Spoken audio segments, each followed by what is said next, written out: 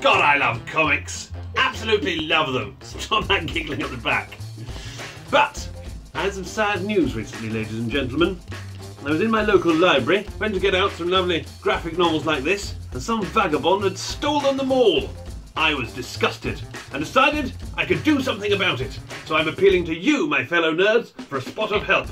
I'm going to try and replace every stolen graphic novel from Southwick Library and also help replenish the stocks of West Sussex in general. And I need your help to do it. So if you have any graphic novels that are less than 3 years old and in excellent condition, please send them to me. I'll pop the address below, but it's 69 Ship Street, Brighton, and I will gather them all together over the next couple of weeks and present them to West Sussex Libraries to make up for horrible things happening to their comic collection. Can't bear that sort of stuff, and I think we can do something about it. So, if you want to do something good and you have a load of spare graphic novels at your house, give us a hand. That'd be lovely. Absolutely marvellous. In the meantime, I'm going to get back to reading this. Jeffrey, and finish that. Thank you.